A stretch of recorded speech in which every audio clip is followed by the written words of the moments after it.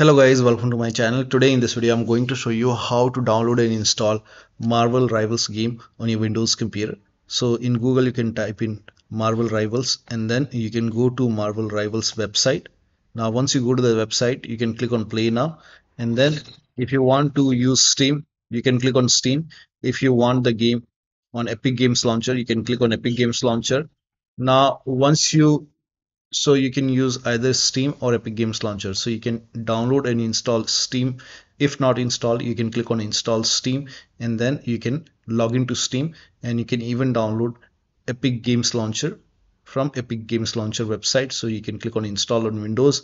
Now once Steam is installed, you can open Steam. If you want the game on Steam, you can go to Steam, and then you can search the game in Steam. You can write down the name of the game over here, and then once you find the game, click on Marvel Rivals over here, and then over here you can see play game. Click on it, and once you click on play game, here you can see your drive. If you want to change the drive, you can change the drive over here. Now click on install over here, click on accept, and you can go to library over here, and you can see the game is installing.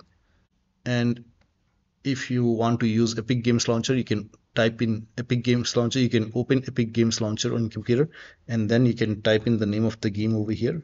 You can search it. Now once you search the game, you can click on it, and then you can click on get option over here.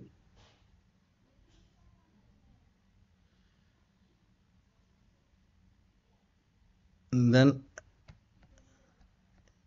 here you can see once you click on get, it will be added to your library. So click on library. You can go to library, and here you can see the game, and you can click on install. You can change the drive if you want to, and then click on install.